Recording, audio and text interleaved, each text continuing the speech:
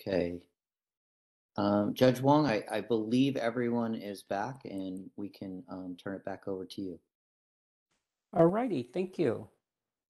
Madam Court Reporter, are you ready? I'm ready, thank you. Thank you. All right, so I'll call the matter of Carlos Vanderel Seals. So let's go ahead and go back on the record. We are on the record before the Board of Chiropractic Examiners, Department of Consumer Affairs, State of California, in the matter of the petition for reinstatement of revoked license by Carlos Vanderel, spelled capital V-A-N, capital D-A-R-R-E-L-L, Seals, S-E-A-L-S. It is agency case number AC 2017-1133 and OAH number 2022-090-786. My name's Corin Wong. I'm an administrative law judge with the Office of Administrative Hearings, and I've been assigned to preside over this matter. To establish a quorum of the board, for the record, I request that each member respond audibly after his or her name is called. Dr. Paris? Present. Dr. Adams? Present. Mr. Sweet? Present. Ms. Cruz? Present. Dr. Daniels? Present. Let the record reflect that a quorum of the board is present. Next, if I may have counsel state their appearances for the record, starting with the Deputy Attorney General. Thank you, Your Honor. This is Deputy Attorney General Jeff Stone, appearing pursuant to Government Code Section 11522 on behalf of the people of the state of California. James Cosnet for petitioner Carlos Seals. Good afternoon, Your Honor, members of the board and counsel. All right, Mr. Cosnet, were you here earlier when I talked about the procedural posture of the petition hearings? Yes, Your Honor. Okay, and do you have any questions about that process? No, Your Honor. All right, very good. Mr. Stone, if you'd like to present your documents or summary statement, whichever you'd like to do first. Thank you. Going over the documents, we do have the notice of hearing and declaration of service, setting the hearing for this date, time, and place. We have the petitioner's application for reinstatement of revoked license and attachments. Those are date stamped VCE 1 through 107. And we have the certified copies of petitioner's prior disciplinary documents on file with the board. Those are at BCE 108 through 209. There is also a memorandum dated October 12th, 2022, as well as a continuing education log prepared by the board staff. And those are the documents that we have in relation to the petition hearing. Thank you, Mr. Stone. I'll go ahead and mark the request to set as Exhibit 1. Exhibit 2 will include the October 12th, 2022 memorandum to the board, continuing education log, and petition for reinstatement of revoked license and supporting documents. Exhibit 3 will consist of the order of decision, proposed decision, and accusation and petition to revoke probation. Exhibit 4 will consist of the decision and order, decision and order, another decision, and then a decision and order, another decision. Looks like there's 4 more decisions, and then an accusation, a proposed decision, and then lastly a decision. And then last, Exhibit 5 will consist of the notice of hearing and a memorandum to Mr. Stone. First, Mr. Cosnet, any objection to Exhibit 1 and or 5 for jurisdictional purposes only? No objections, Your Honor. Great, thank you. Those exhibits will be admitted for jurisdictional purposes only. And then, Mr. Cosnet, any objection to Exhibits 2, 3, and or 4 for all purposes? No objections, Your Honor. Thank you. And those exhibits will be admitted for all purposes. Mr. Stone, whenever you're ready with your summary. Thank you, Your Honor. The board issued the Doctor of Chiropractic license number DC 16052 to petitioner on or about July 19th, 1984. The license was revoked effective June 1st, 2001 in the case that you will see before you, AC 2000-146. The license was reinstated effective March 14th, 2014, and then revoked effective November 23rd, 2018.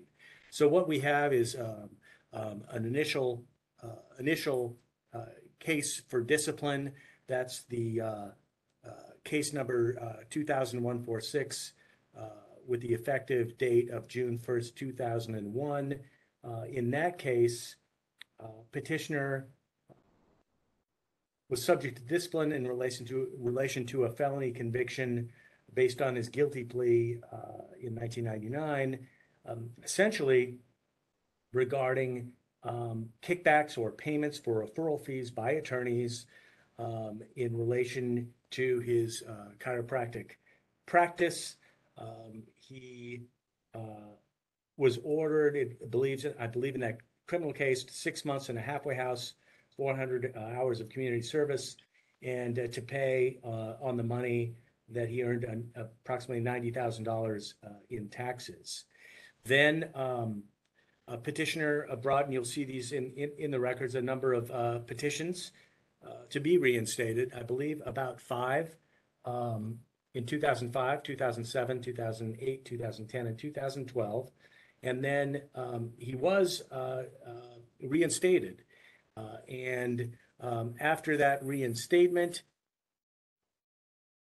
which was effective, I believe, March 14, 2014, he was placed on probation for 5 years.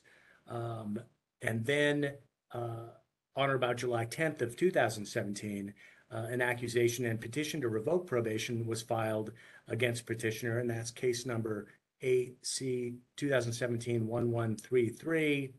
And there was an administrative hearing on that, and the license was revoked effective November 23rd, 2018. That case essentially involved a few causes for discipline. The first, failing to practice chiropractic by acting beyond the scope of chiropractic practice and beyond the scope of his license when he diagnosed or analyzed a person for a weight loss program. He engaged in an extreme departure from the standard of care, repeated negligent acts, incompetence, endangering public health, dishonesty, fraud, and misrepresentation, and failure to provide informed consent when using or permitting to use of a Zyto scan, that's ZYTO scan, SCAN, device on a person to diagnose them. Also failing to file sub-office address information with the board, and failing to purchase or display a satellite office certificate. And then as a result of that accusation, the causes for discipline as well as the causes for revocation, respondent's license was once again revoked, which brings us to this instant petition regarding continuing education. The petitioner has provided evidence of sufficient continuing education to fulfill the continuing education requirements for each year that his license was revoked. Essentially, that's 96 hours of continuing education, including 8 hours of ethics and law and 16 hours of mandatory subject areas. And in this case, I do not have information regarding costs, although I do see in the prior case that there was approximately $19,991 in costs awarded in the 2017 case. And that is the summary of information on this case today. Thank you. Thank you. Mr. Kosnet, do you have any additional documents you wanted to introduce? No additional documents, Your Honor. Okay, and did you have any witnesses other than Mr. Seals? No, Your Honor. And do you wish to give an opening statement? Thank you. Members of the board, Your Honor, counsel, Mr. Steele stands before you, a humble, chastened man. He greatly enjoyed his chiropractic practice. He helped a lot of people, but he made a lot of mistakes, and he has learned from those mistakes. He is remorseful, repentant, rehabilitated. He spent a lot of time looking into himself, examining what he did wrong, and he's determined to give back to society and to contribute in the best way he knows how, which is to be a chiropractor. He's never lost his love or his passion for chiropractic. He's continued to stay abreast of all the developments in the field, and his knowledge is sharp and current.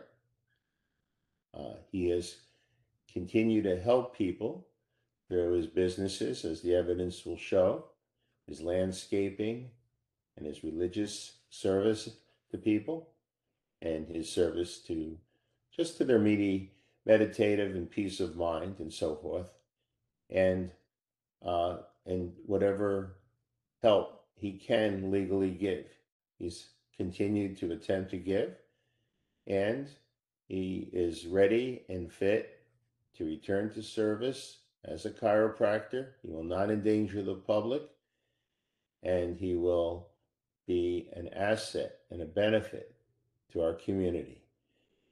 Thank you.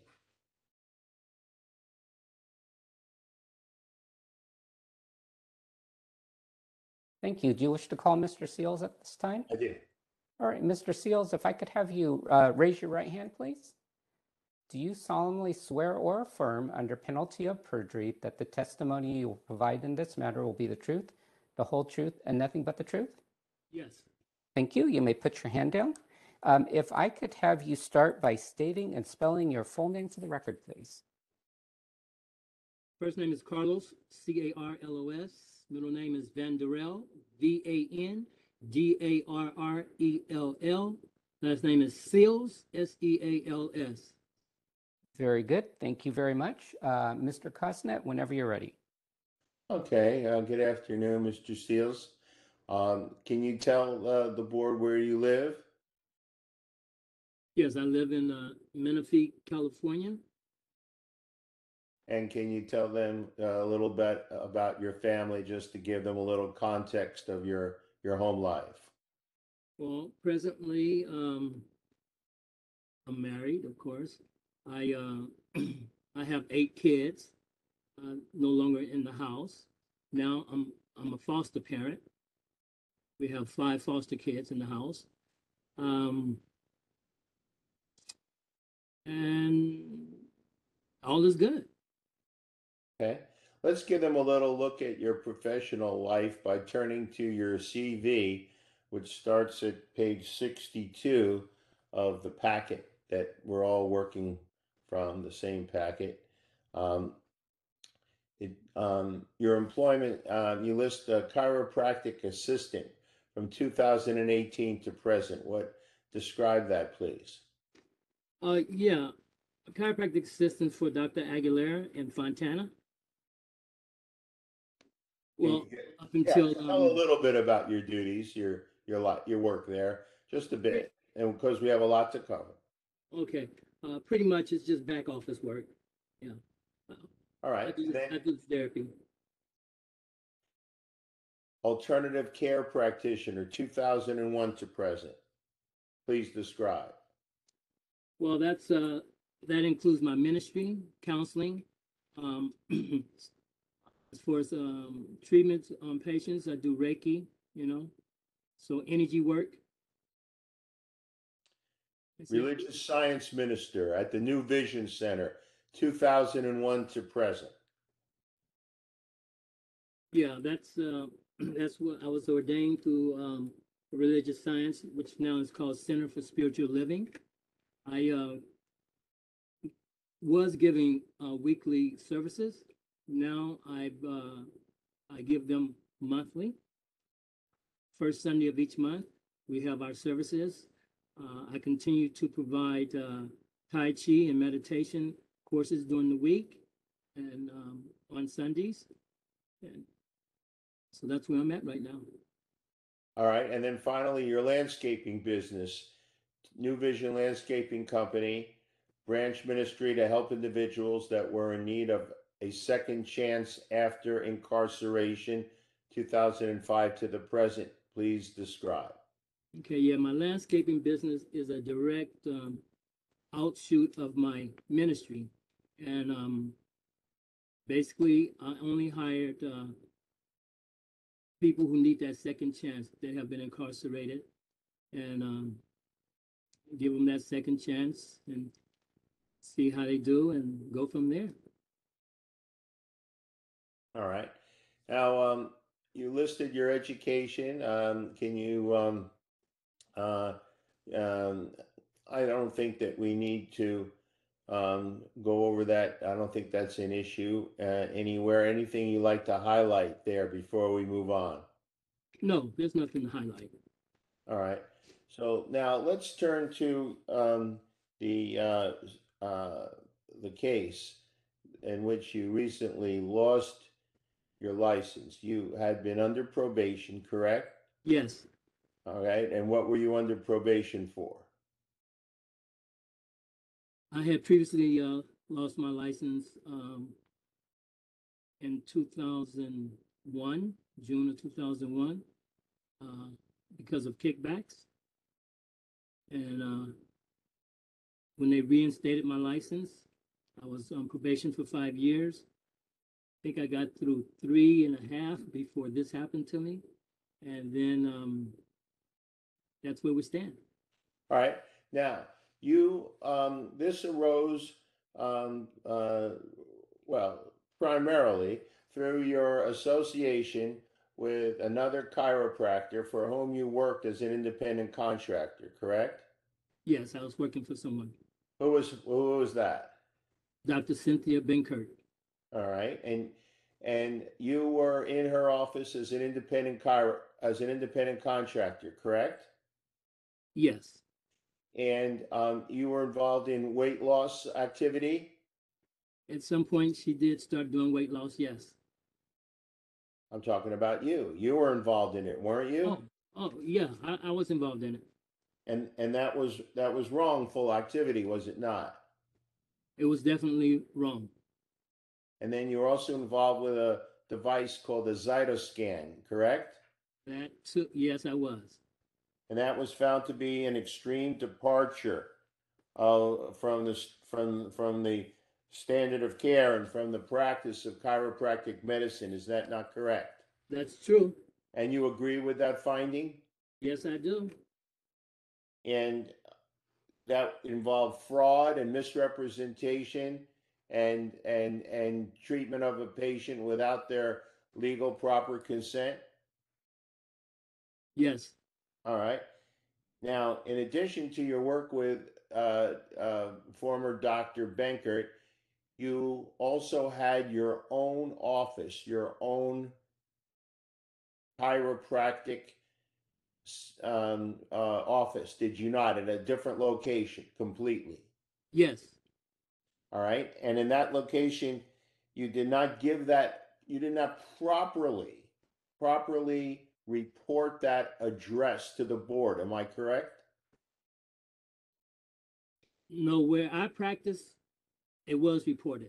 The two, they were Where was the satellite office that you failed to report? Costa Mesa. All right. So you had several offices. Yes, And on one of them, you failed to report the proper address, correct? yes, All right. And you also failed to obtain and display the appropriate certificate at that office, did you that's not? correct. That's All right. correct. All right. And as a result of this, you lost your license. It was revoked, was it not? Yes, it was. All right. And nevertheless, during the time your license was revoked, you continued to study chiropractic medicine, did you not? I continued going to seminars and things, conventions. Yes, I did. And you took courses. I took courses. Continuing education. Continuing education and certification courses.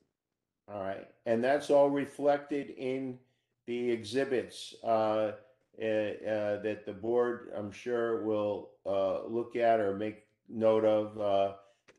And they're all true and correct copies from, it looks like here, from page 73, Exhibit D on down to, oh, down to down to page 107. Am I correct? Yes, I see that. All right. And also, you wrote a book for the that we've reproduced as an exhibit. To tell a little bit about that. Not a long time, but just describe it briefly, please. Yeah, during that period that I was had lost my license, I decided to write a book, 52 lessons, 52 sermons to live by, and in writing those lessons, it was rehabilitative for me. It helped me to remind myself why I do what I do, and it was I'm having a great experience with that. I've had a few centers say they want to use the book to teach classes. I would like to take the liberty of calling the panel's attention, page 70, which is a page from Mr. Seale's book, in which he quotes Henry David Thoreau. A single footstep will not make a path on the earth, so a single thought will not make a pathway in the mind. To make a deep physical path, we walk again and again. To make a deep mental path, we must think over and over the kind of thoughts we wish to dominate our lives. Unquote. I think that's appropriate in the context of rehabilitation. Have you thought over and over about your life and the mistakes that you've made? Constantly reflecting. And what would you like to tell the board why they should give you the opportunity to return to practice? Well, first of all, I'd like to let them know that I accept responsibility for everything that has been reported. And someone once said that nothing is stronger than a broke man rebuilding himself.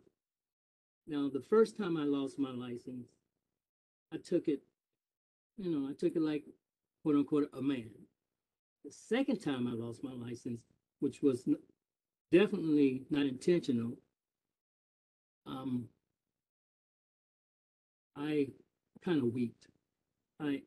For about 2 weeks, and then I got up on my feet again, and I said, okay, I'm going to move through this. I'm going to do this.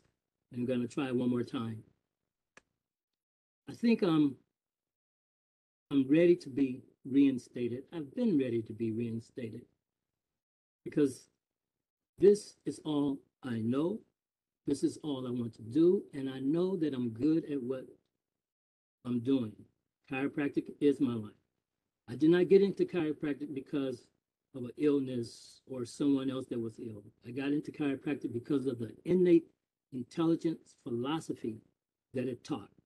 That's why I got into chiropractic. It was in alignment with my spiritual beliefs. I was studying to be a minister prior to that, and then I met someone who was a chiropractor and took me to the school, and I knew this was the way I needed to go. And so I did. I followed my dream. And I want to continue to follow that dream. I'm recognizing now that I'm 65 years old, and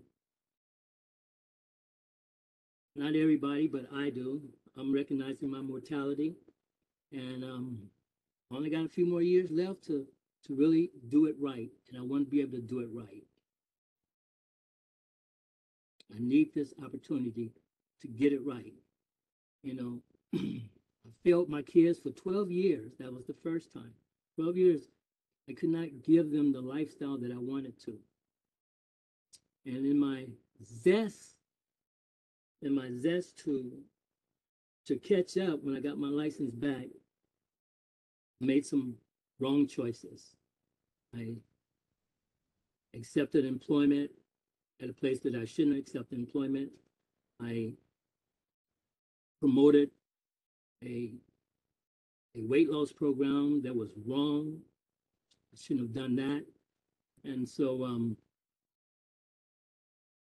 but we learn through experience. But there comes a point where you want to stop having those experiences. There comes a point when you got to stop hitting your head against the brick wall and just live a decent life.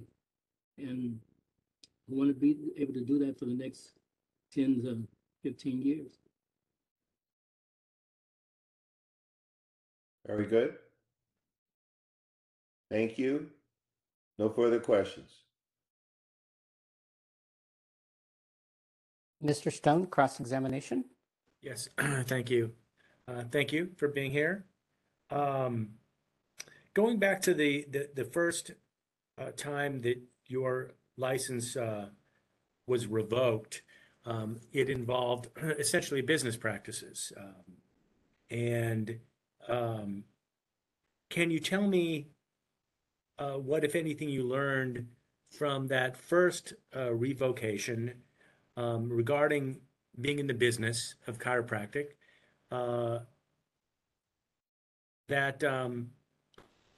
What you learned that you'd hoped would prevent you from getting trouble regarding business practices in the future?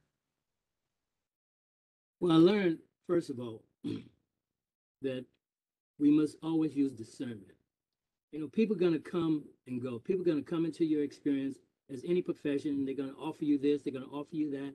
And you got to be able to make decisions that are beneficial not only for the practice, but for your family.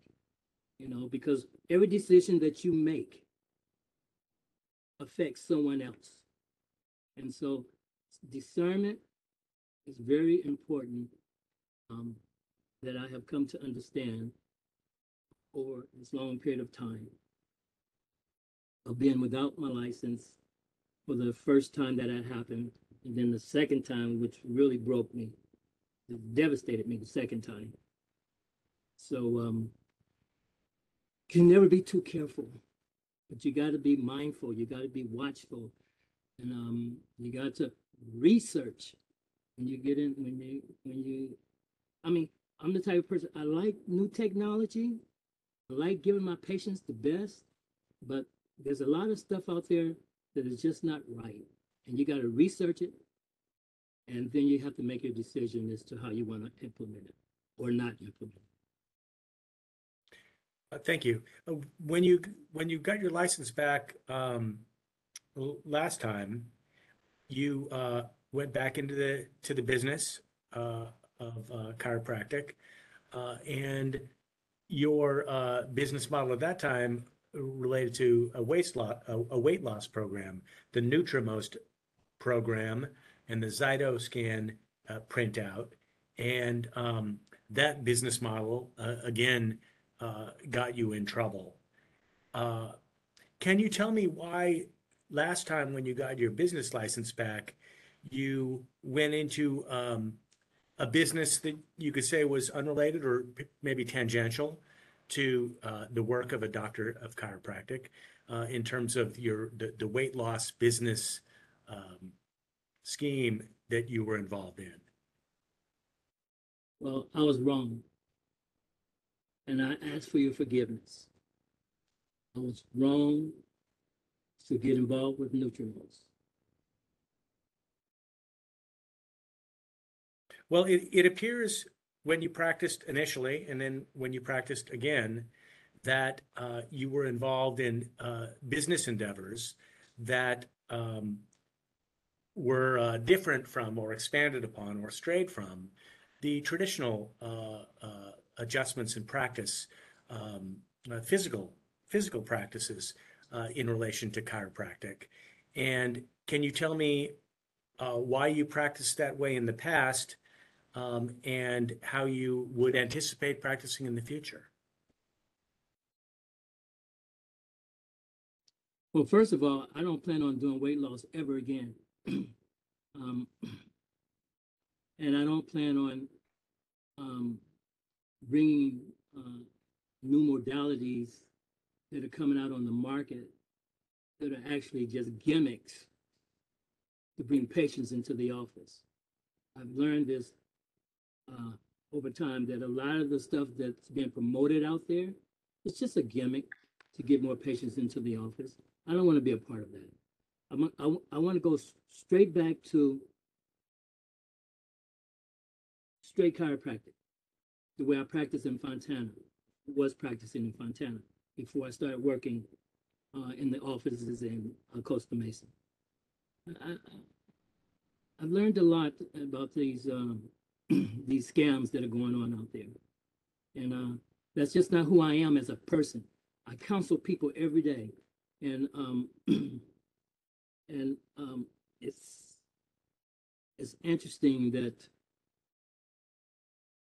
just like them, even myself, we find ourselves in situations sometimes that we don't intentionally want to be there, but we got there. And a lot of that has to do with not taking the time to analyze what's actually happening around us and the individuals that are actually coming into our experience.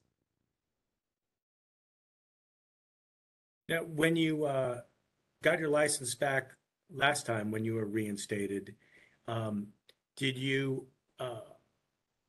perform traditional chiropractic adjustments on patients in addition to the weight loss program? Repeat that latter part of the question. Yeah, you were your license was revoked and then you got it back. Yes. And when you got it back, you got in trouble again with the weight loss program. But I was wondering if when you got it back, even though you were involved in a weight loss program, did you also perform traditional chiropractic adjustments on patients too?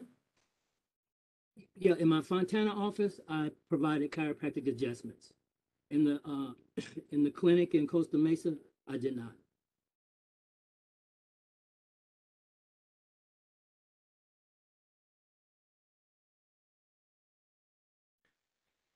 And if you were to get your license back, what would be your anticipated scope of practice in the future? My anticipated practice is actually to be a cash practice and to practice in Fontana only and not seek out. I'm at an age now that I don't really want to, I don't want multiple clinics anymore, work in multiple clinics anymore. I just want one place, 20 hours a week, and that's it. I'm not looking to, it's too late to really build. So I'm not looking to build. I'm just looking to do what I love. And what is that? Chiropractic. Helping people heal, helping people get better.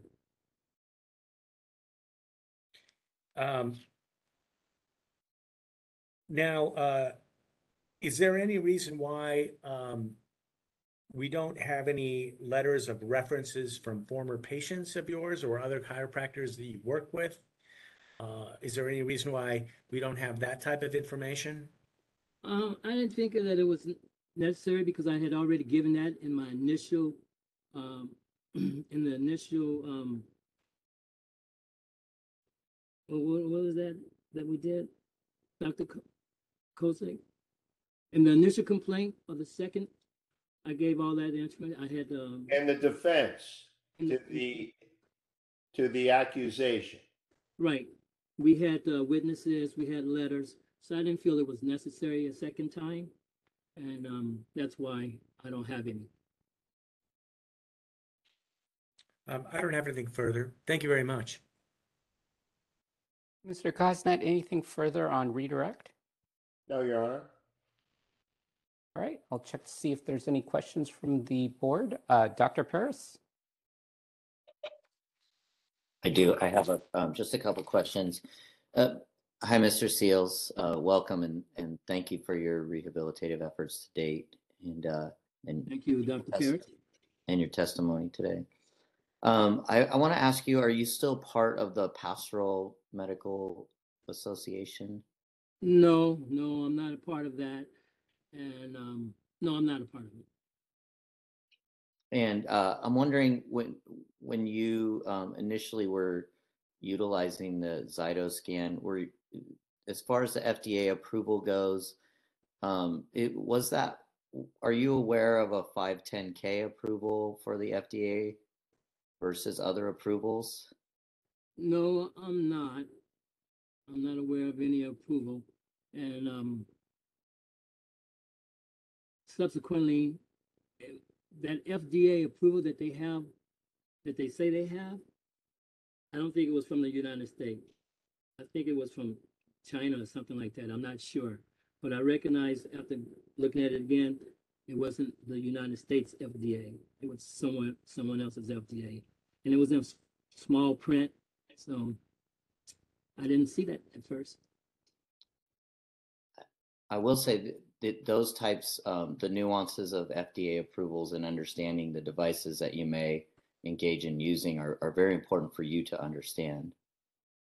So I would have liked to have heard some clarity on your part there, especially considering the situation you're in because of that device.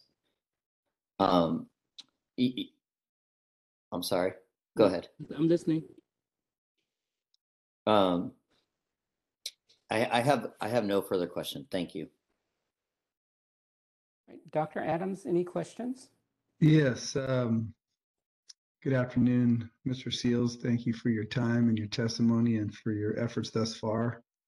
You had mentioned in your questioning by your attorney that you were doing Reiki work. That's a form of Energy. healing arts, correct? Energy work, yes. Energy work. Do you have a certification in Reiki? Yes. So you have a current, and you went to, do you have to go to massage school or is that a separate school for Reiki? It's just a certification program. How long does that program take to get certification? 4 weeks, something like that. And It's a weekend course. You know, it's nothing complicated. and do you keep, is that a license or a certification you have to keep current by continuing education? No. Just a one-time thing? To get the certificate, but you keep going just to, you know, like anything else, you want to continue to get better at your energy work. Yeah.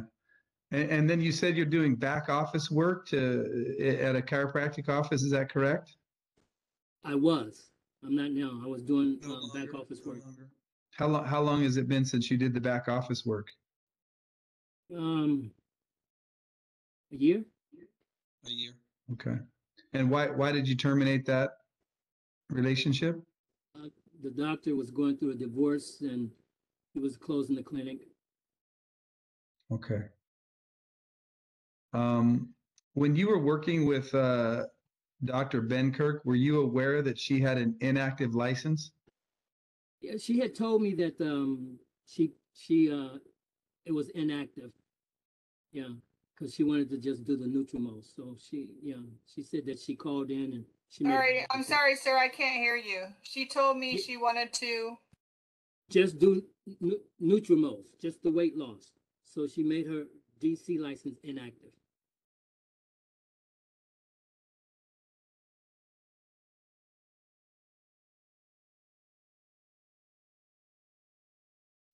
And my other questions were answered, so I thank you for your time. Thank you. Mr. Sweet, any questions? Yeah, just briefly, you mentioned wanting to get back into just pure chiropractic practice. Can you speak up a little bit, please? Sure. You There you go. mentioned that you wanted to get back to just pure chiropractic practice. Is that right? Yes. you have a plan for where that would happen, or with another practice, or do you plan on opening your own practice? Well, I plan on having my own practice again, and it will be in Fontana. That's where I like being, in Fontana, and that's where I'm gonna stay. Yeah. Okay. Do you have any other people that you would be practicing with? No, I don't want to practice with anybody no more. I want to be solo. Okay, I don't have any other questions. Thank you. Ms. Cruz, any questions? Aside from looking toward a cash practice, what other kind of safeguards do you see putting in place so that you wouldn't kind of consider other kind of potential ventures kind of related to, for example, kind of the passive kickbacks or the passive kind of getting into kind of some forms of alternative care? Like, would it be a support system? Like, what are things that you would put in place and ensure, whether they're in place today or kind of put in place in the future? I'm not quite understanding your question, but are you asking me about income? Not so much. It's more of like how do you what safeguards do you see yourself putting in place to, I guess the best word to say is to not stray, to not expand the scope of care as you've done before? Well, the best safeguard is my own thinking process. That's the best safeguard. And through life experiences, um, I can say that I'm a little wiser now, and I say little because there's always room to improve. Uh, I know when to say no. I know how to say no, and I don't regret saying no. So I'm not sitting in a bubble thinking that nobody's going to come into my office, or people are not going to be trying to run little gimmicks on me again. But I am smart enough to know I can say no. Thank you.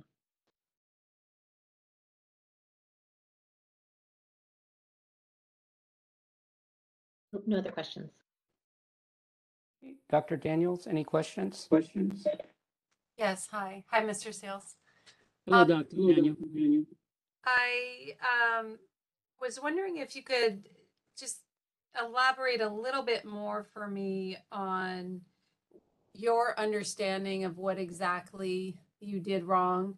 In one of your opening statements, you said you made it 3.5 years until this happened to me. And I think my point of view is it didn't happen to you. You had a choice. So I was just wondering if you could elaborate a little bit more on why exactly you feel your license was revoked and what specifically you did wrong. Okay, the reason I say happened to me is because that's when I started working for Benkert. I lost my license because I participated in something that was not right. It was wrong for me to use the Zyto scan. It was wrong for me to even practice Nutrimost. It was just wrong. And once again, I ask for your forgiveness. But that was a learning experience. And I mean, that kind of sounds cliche. We gotta hit our heads and stuff like that to learn. But I was excited to learn something new. I had just, 3 years back into my license. This new thing comes out. Someone offers me to work in their office, and they were going to pay me to work in their office. I was on board at that time. But in looking back, like I said earlier, we can't just jump on board anymore. We have to analyze everything we do, because everything we do affects someone else. Once again, my family was affected by my stupidity. So, yes, I was wrong for promoting that Zyto scan. Okay, thank you. I think it said on your CV that you were a licensed naturopathic physician. Yeah, I have a certification as a naturopath. Okay, but you're not licensed with the naturopathic board. No, certification. It said, didn't it say certification on there? That's okay. I couldn't find it, but you answered the question. Just one final question. So, why did you look for other modalities besides chiropractic to begin with? Why did you stray, say, from your love of chiropractic in Fontana and look for these other clinics and other sort of opportunities? Was the chiropractic you were doing not enough for you, or? Well, my practice in Fontana was very slow. My wife was working for this chiropractor in Norco, and they had brought in this new program, Nutrimos, and they needed help in selling the product. And I told her that I'd be willing to help, and so I did. Okay, thank you. Thank you for your time. No more questions. You're welcome. All right, I think that's each of the board members, but I'll check to see if anyone else has thought of any subsequent questions. Any further questions from the board? All right, hearing none, Mr. Seals, thank you very much for your testimony. You're excused as a witness. And May I have a very brief redirect? yes, go ahead. There was a request for clarification on this point. So in case it wasn't clarified, I'd like to ask you, did you, will you confirm to the board that if you're given the opportunity, you're going to stick to making adjustments and not deal with devices, whether approved by the FDA or not? That's correct. I'm done with outside devices. Thank you. Thank you, Your Honor. All right, Mr. Seals, you're excused. Thank you. Mr. Kusnet, do you rest? I do. All right. Mr. Stone, do you wish to give a closing? No, thank you. Nothing further, Your Honor. All right, Mr. Kusnet, your closing? Well, Your Honor, I'd just like to reminisce here that rehabilitation is a qualitative determination, not quantitative, and it's evaluated on the person's internal attitudinal scale. I think that the state of mind of this person is clear that he's done wrong things, but he's clearly rehabilitated. He's clearly repentant, remorseful, and he understands. He's learned a lot. You learn more from your mistakes sometimes than from your successes. And the state of mind demonstrating rehabilitation is one that has a mature, measured appreciation of the gravity of the misconduct and remorse for the harm caused. And that's what the board I submit has seen today. Rehabilitation is a state of mind, as it's stated in the matter of Brown. He's conducted himself straightforwardly ever since the mishap that cost him his license. And I believe that the community would be well served by giving him an opportunity to return to his intended path of using his chiropractic skill to make adjustments and help people and make their lives better in the few years that he has left. I think that the man has an appreciation of the finiteness of life, a regret for the years that he has lost his privilege of doing what he knows best, what he does best, what he loves best. He's asking you to restore that privilege. I believe he will cherish it. In the few years that he's left, he's not going to do anything to jeopardize that. I believe the public will be well protected, and I would like you to return him to practice on any terms and conditions that you feel are just and appropriate, and I know that he will comply fully with every one of those terms and conditions, and you will not regret it. Thank you.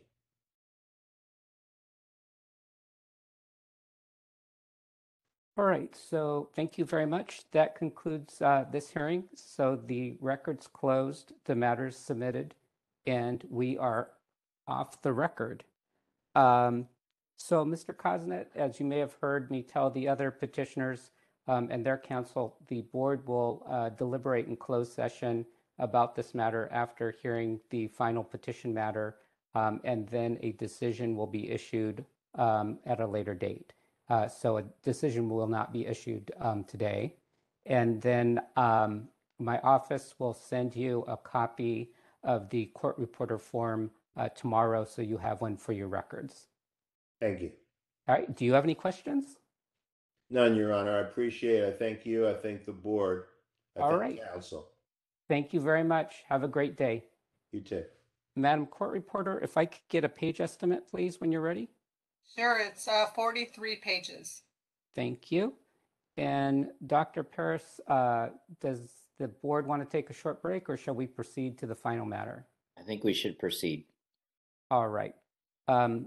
Madam Court Reporter, are you ready, or do you need a moment? I just need a moment to start a new file. Okay, and I'll open my files at the same time.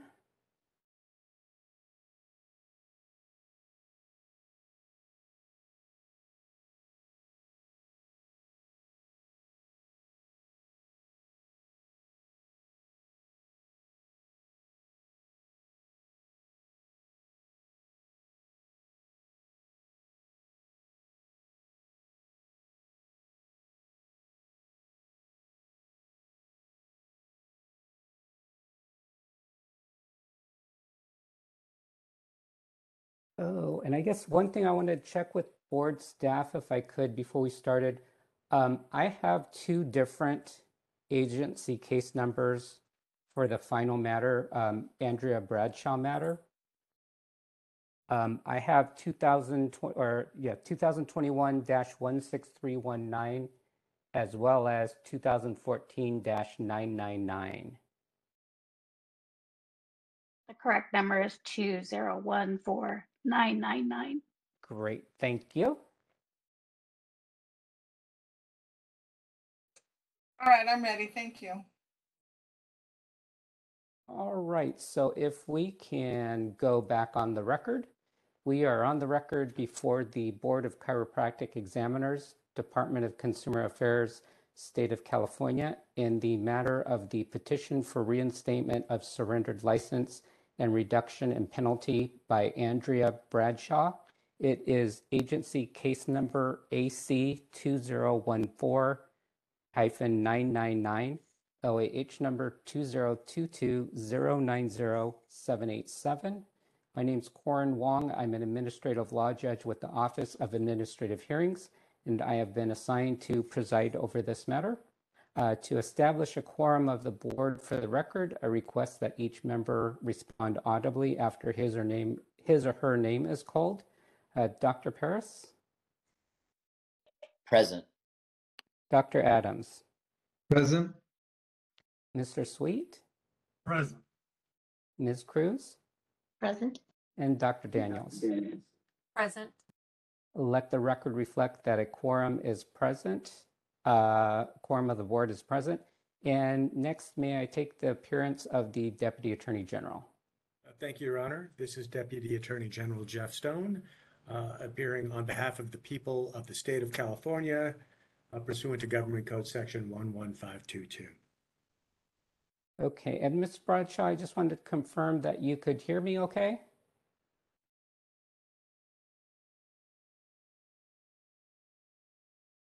Your microphone is currently, got it. there you go. Thank you. Okay, and then did you want to use your camera? Okay.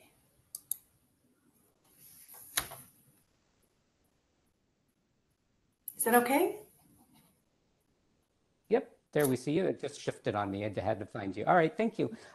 Ms. Bradshaw, were you present when I talked about the procedural posture of the petition hearings? Yes. Okay, did you have any questions about that process? Maybe can you please recite it just quickly again, just Sure. so I can make sure? Thank you. Sure. After I go explain the process to you, I will ask Mr. Stone to introduce your petition and supporting documents, and then provide a summary of the history of your prior discipline. And then after he does that, I will turn it to you to present your evidence in support of why your petitions should be granted. And so, I'll place you under oath and have you testify. I'll ask you if you have other documents you wanted to introduce. And do you have any witnesses you wanted to call with you? No. Okay, and so you'll provide your testimony, and then after you're done testifying, Mr. Stone will have a chance to ask you questions. And then after he asks his questions, if you have anything else you'd like to testify, then you can do so. And then it's that back and forth process between you and Mr. Stone until both of you are done testifying or asking questions. And then once that's done, I will ask the board if there are any questions. And then after the board is done asking questions, then I will dismiss you as a witness, and then I will take closing arguments if Mr. Stone wants to provide one, and then also from you if you wish to provide one. Okay, thank you. Okay, and if you have any other questions at any time, please do not hesitate to ask.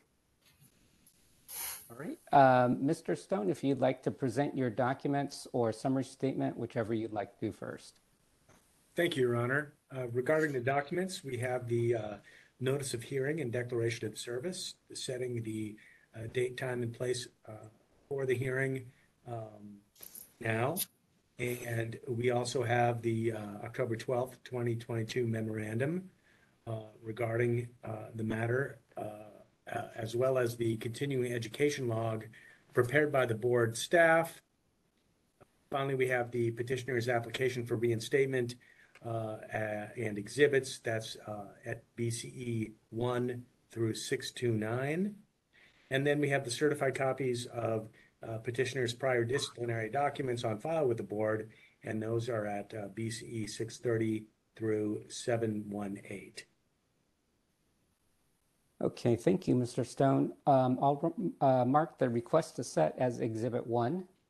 Exhibit 2 consists of the October 12th, 2022 memorandum to the board, continuing education log, and petition for reinstatement of revoked license and petition for reduction in penalty and supporting documents.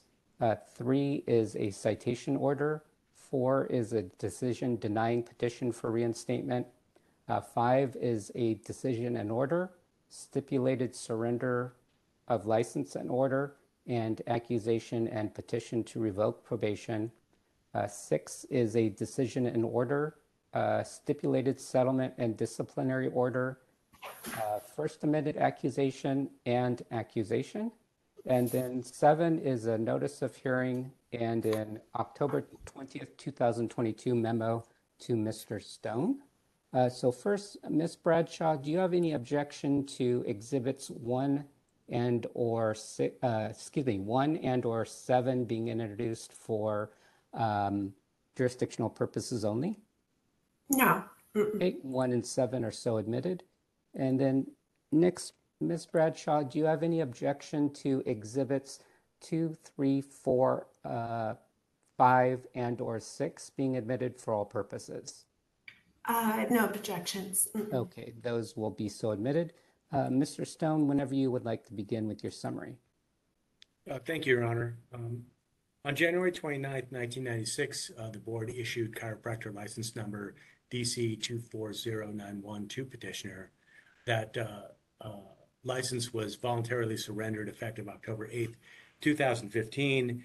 We have a couple of instances of prior discipline as well as a citation.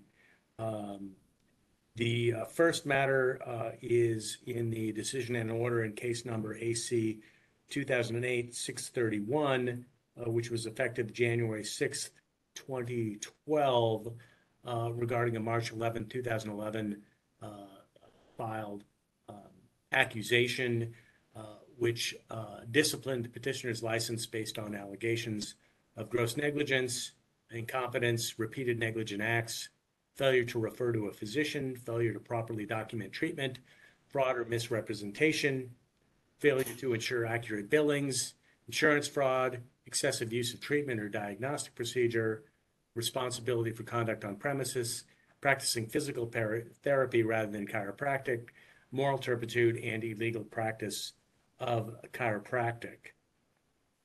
Then after that,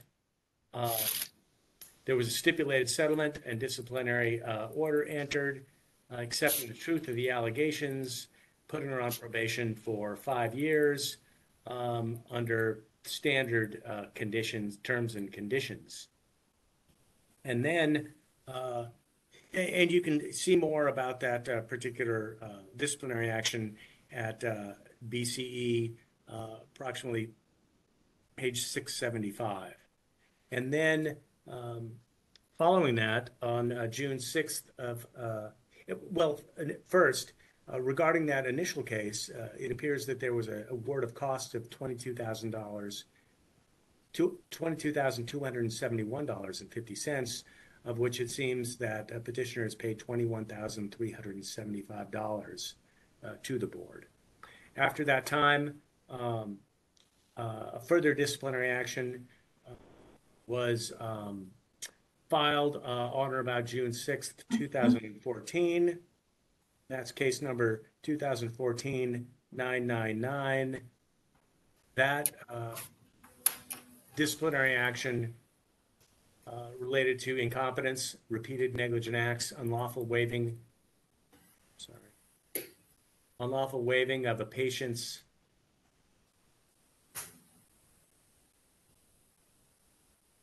responsibility to an insurance company, failure to properly display license and obtain satellite office certificates, failure to properly document and maintain patient records, insurance fraud, failure to ensure accurate billings, fraud or misrepresentation, excessive use of treatment or diagnostic procedures, and false advertising. At that point, that accusation and petition to revoke probation was resolved by a stipulated surrender. The license was voluntarily surrendered, and the board issued a decision effective October 8th of 2015.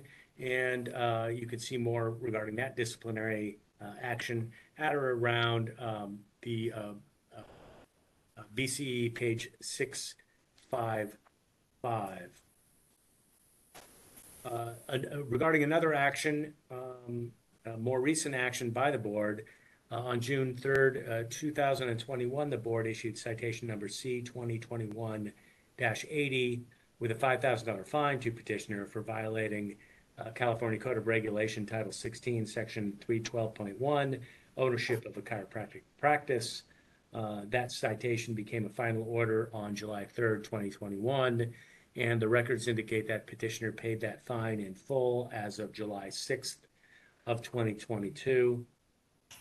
The decision and order in case AC 2014-999.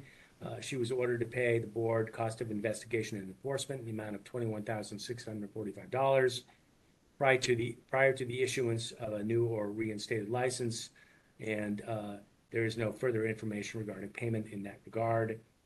There was a prior petition for reinstatement that was denied effective April 22nd of 2020. The respondent has submitted continuing education documentation, which provides evidence of sufficient continuing education to fulfill the education requirements for each year that her license was surrendered. That is 168 hours of continuing education, including 14 hours of ethics and law, as well as 28 hours of mandatory subject areas. And that is the background of respondent's licensure or petitioner's licensure to this point. Thank you. Thank you, Mr. Stone. All right, Ms. Bradshaw, now's your opportunity to present your evidence. Do you have any documents you wanted to offer? I have nothing different than you have. Okay, not a problem. Okay. Do you wish to testify at this time? Yes, please. Okay, if I could have you raise your right hand, please. Do you solemnly swear or affirm under penalty of perjury that the testimony you will provide in this matter will be the truth, the whole truth, and nothing but the truth? Yes. Thank you. You may put your hand down. If I could have you start by stating and spelling your full name for the record, please. My name is Andrea Bradshaw, AndreaBradshAW. Thank you. All right, as Ms. Bradshaw, as you saw perhaps in the prior hearings and also maybe in movies or on TV, it's generally an attorney that calls a witness, and the attorney will go about asking the witness questions, and the witness will provide answers. But in this case, since you're representing yourself, and it'd be a little weird to have you ask yourself a question and then give an answer, we just allow you to testify in the narrative form.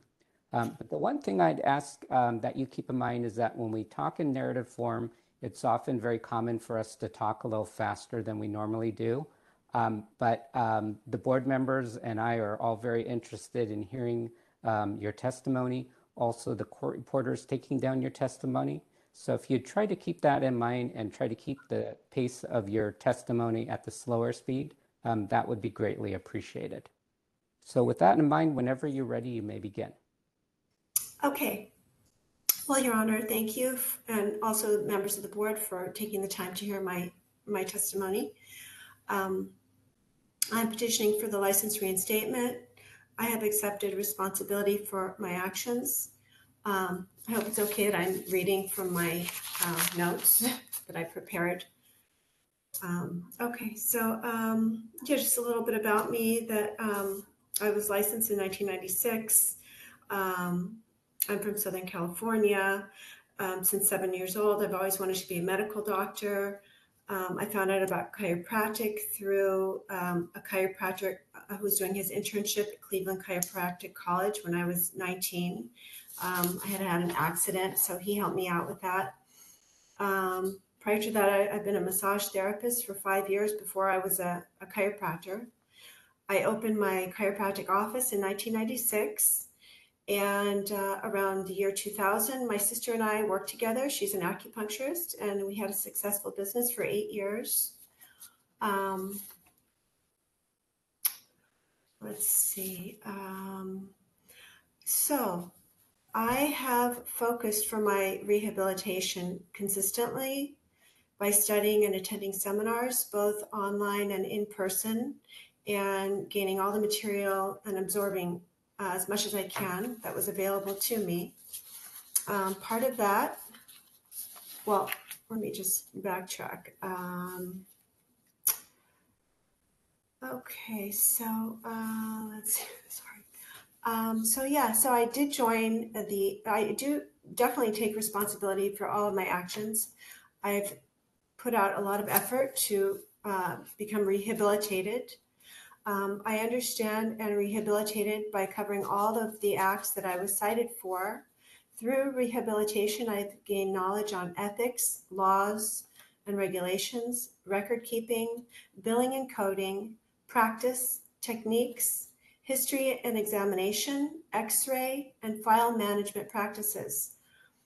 I do understand that the people I hire need to be qualified, competent, and licensed by background checks and references. I did join the associations. I joined the ACA, the ICA, and the CCA, and I joined these associations to learn and take advantage of the material that they offered. I joined as a student. So I got many CEUs from CCA. I have all I could read them, but it might take a couple more hours if I read through everything that I've done, but I can just put it in a nutshell because you do have my documents, but let me know if I need to read it. But otherwise, through the CCA, I have earned 11 CEUs plus 27 general credits. Through the ACA, 36 CEs. This was all mostly for diagnostics, treatment, rehab, and guidelines for best practices. I also joined the ICA, which covered ethics and philosophy. They didn't have as much on that website, but I did as much as I could. And then my rehabilitation, I can just cover it. Should I just cover all my rehabilitation for you? That's what I want to do.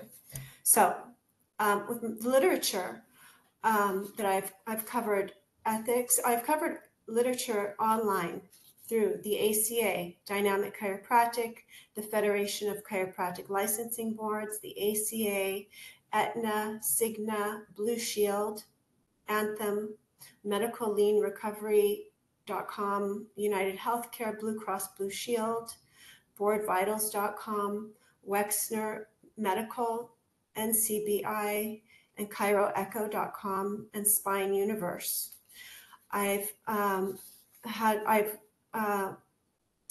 covered 4 articles of ethics, 27 articles covering billing, 19 articles covering practice, 9 articles covering record keeping, documentation, and coding, 2 articles regarding history taking and exam, 2 on x-ray, and 30 articles regarding therapy and adjusting. That's the literature. I read 3 books, 2 on ethics. One was Ethics regarding public health by Deacon. One was Ethics in Healthcare by Raymond. And I had another one on soft tissue examination and treatment by Hammer.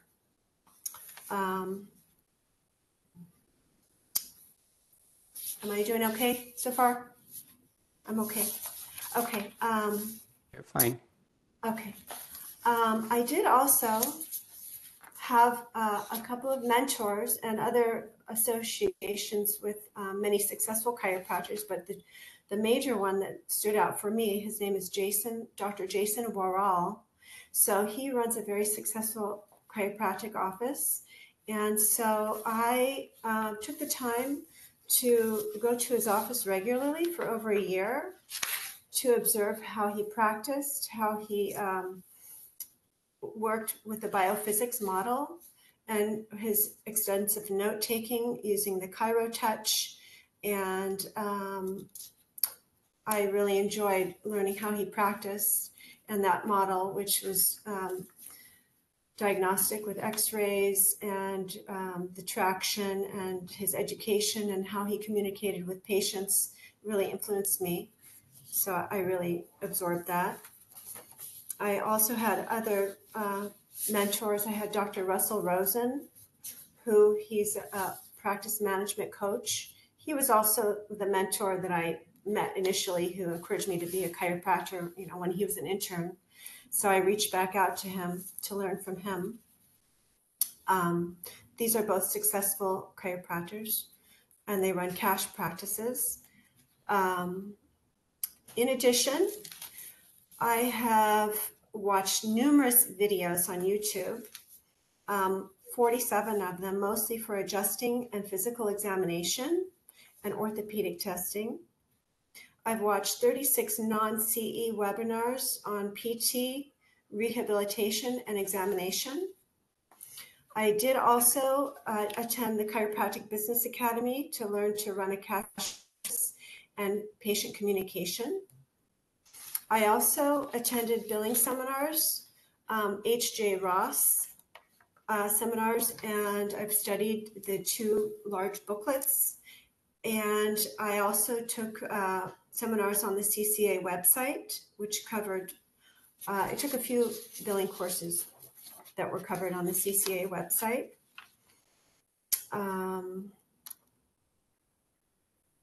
Let's see, there is more.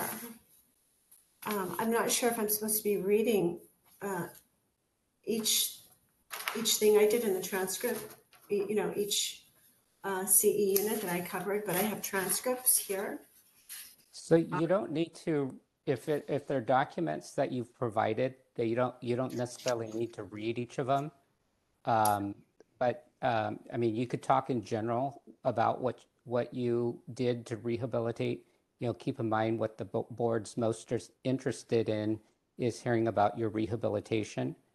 So, you know, talking generally about your CEs, and then, you know, if the certificates are in the record, yeah, you could talk about them generally and then refer to the certificates. Yeah, and then we could take a look at them if we need more specific information, if that makes sense.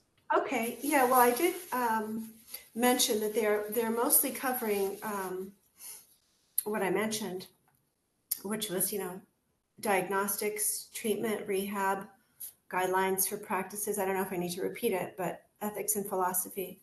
The other thing I addressed were all the causes for my actions.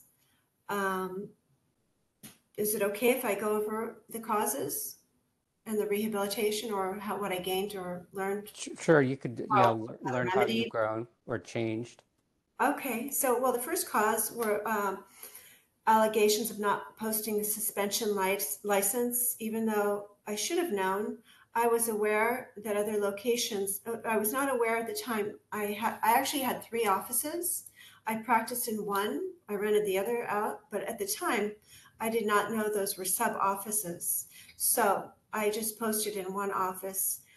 I should have known, but now I'm aware that other office locations that I leased out, or they needed my posting of surrendered license, though they were not my actual practice location, but they were my sub offices. And later I realized that. The second cause was failure to submit quarterly reports accurately.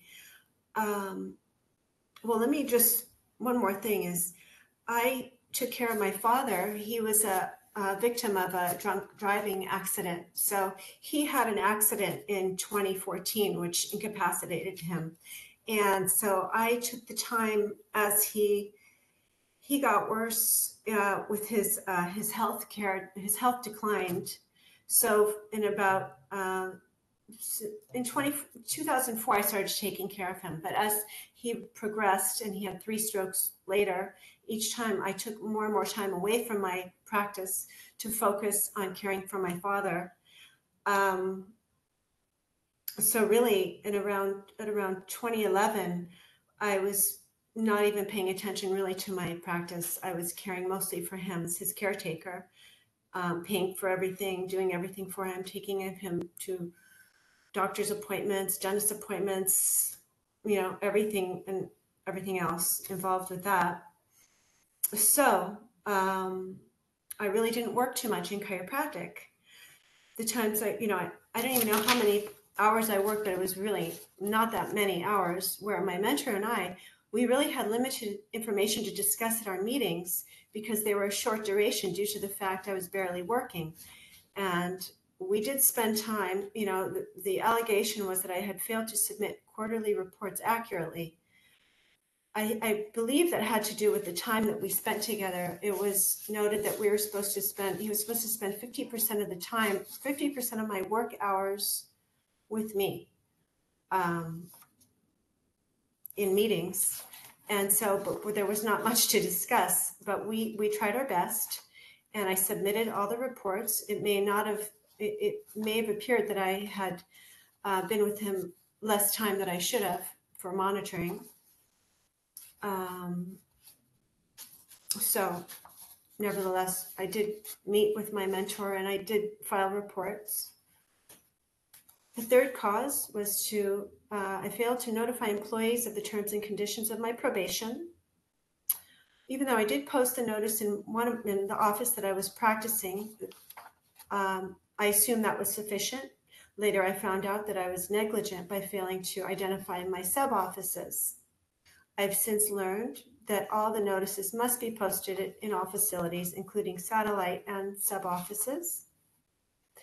The fourth cause was monitoring. My monitor and I were unaware of the true amount of time the board required for our meetings, and we based our meetings on my work week, which was around 3 to 5 hours a week. I saw cash patients, no insurance, and just a few of them. I was mostly out of the office. I've taken care of my father and his real estate business. The doctor and I met around 1.5 to 2 hours every time. And we thought that was enough, but apparently not.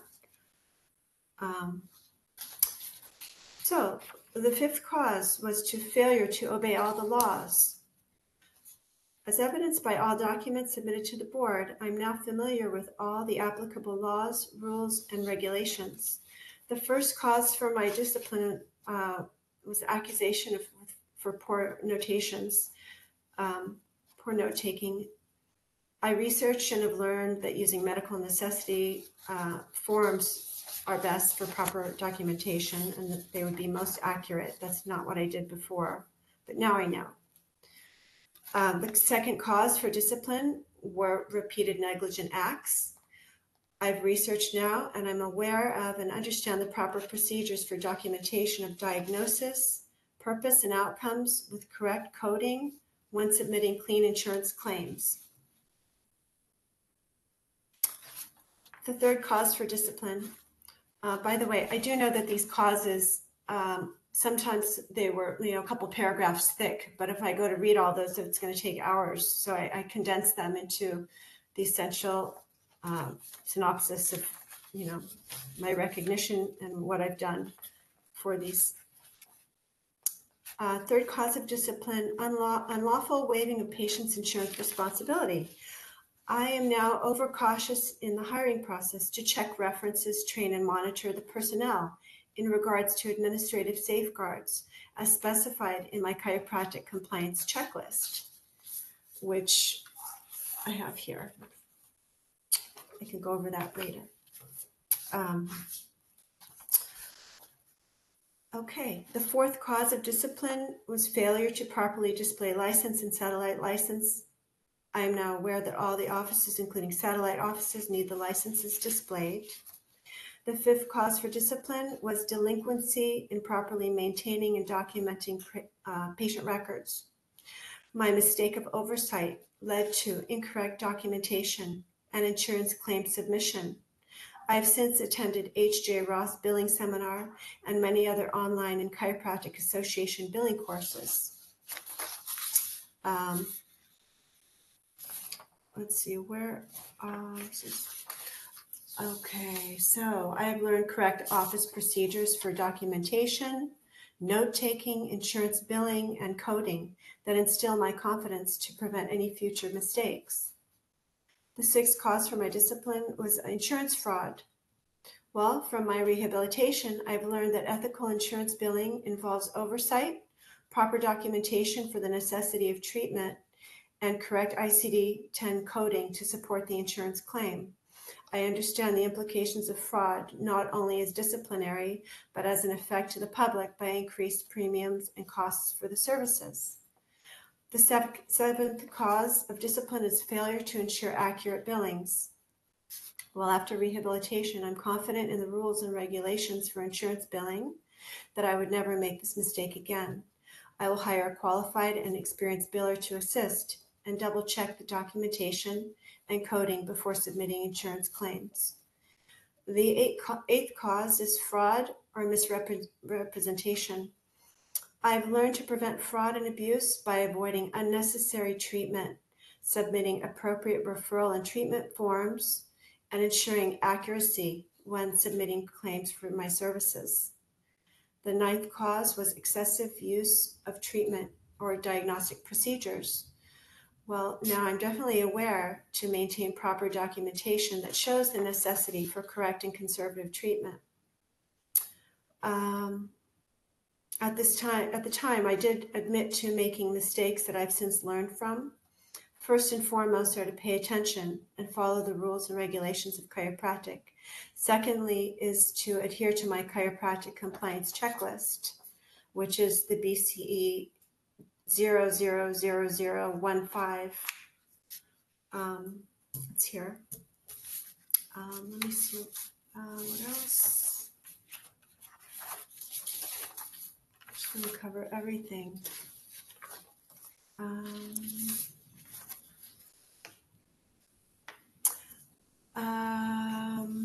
I'm not sure if you want to know my activities, but I will let you know that. So I have also been a property manager. That's what I've been doing for my work. And that involves, I'm a property manager for 3 short-term rentals, vacation rentals, and that has kept me very busy, not only with everything non-physical about it, but also the physical part of it, which sometimes involves handyman work, which is, painting, redoing decks, assisting the handyman with electrical stuff and propane tanks and water heaters and all kinds of other things. So these vacation rentals are in the mountains. So I've had to, drive in crises to do things to these homes and just keep a good reputation online for, good reviews. I have great reviews for these, and I think I do a great job. And that's what I've been doing with my time. I did take care of my father from full-time pretty much from 2011 until he passed away, 2018. And so I really wasn't practicing chiropractic. My work was caring for him and his real estate business. He was a broker for 40 years. So I had to take care of that and wrap that up. I'm still licensed. The other thing that I've been doing is I renewed my real estate license and spent considerable time most recently with my rehabilitation. And it's actually taken, it's almost like I OCD'd on it, doing all this in a short condensed period of time. And I'm glad I had the time to do that because I've learned a lot. It was a blessing in disguise that I've had to go through this. It's been humiliating. It's affected me financially, mentally, but I've learned a lot, and I'm thankful for that. I'm thankful, it's been very difficult.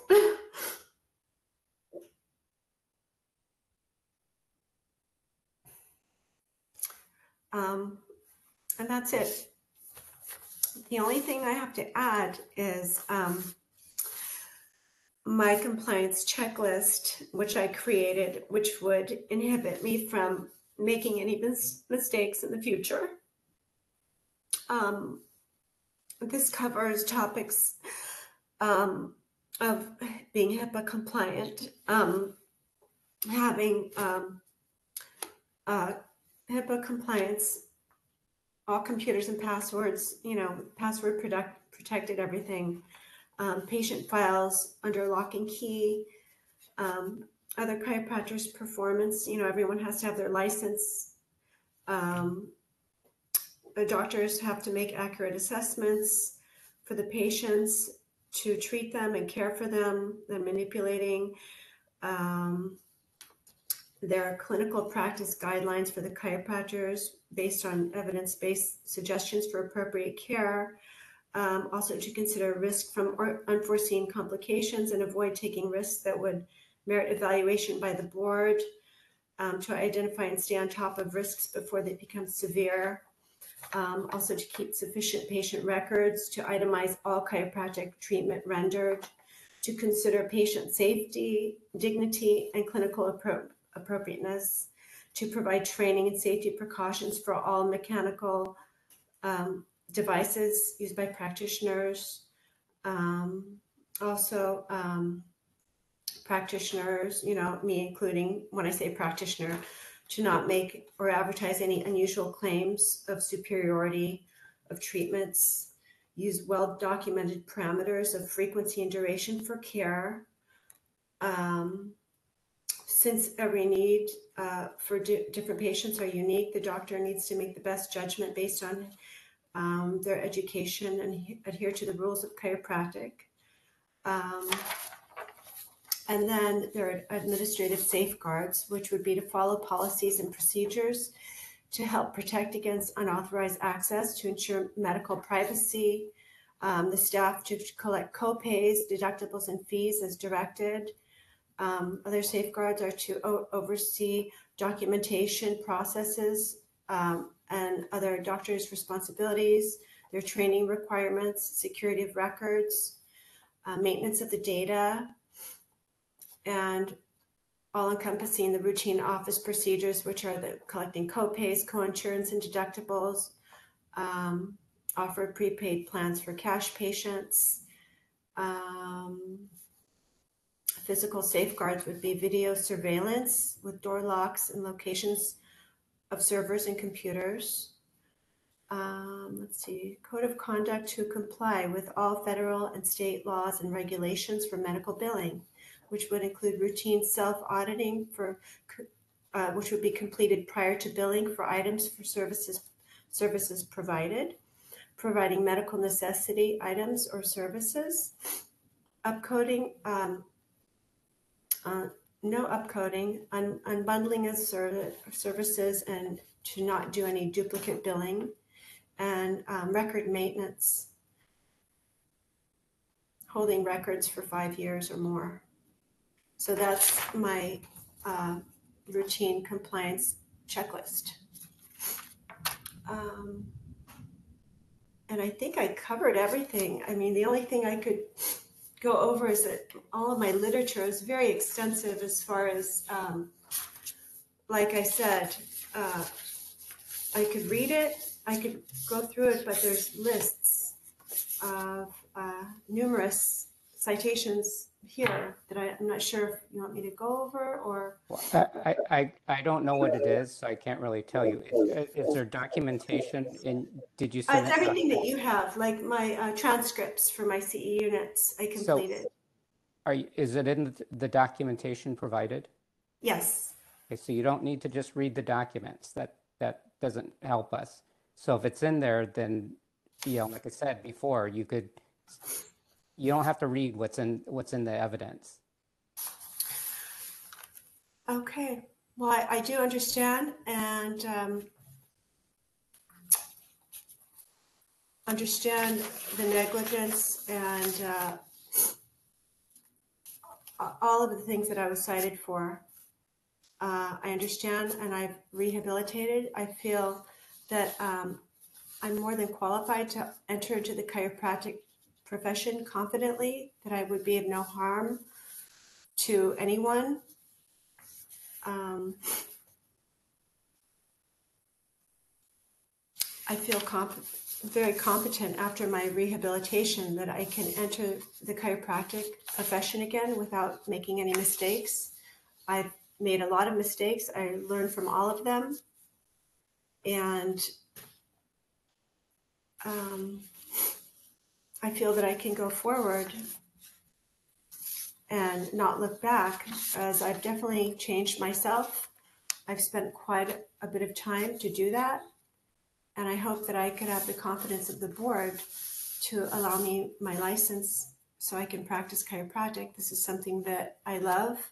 I'm very good at. I'm very good with people. I've never had any bad reputations with people. And I've always served people with the best care that I can. And I'm trustworthy and honorable to everyone I come in contact with. and I feel that I am qualified to enter back into the profession.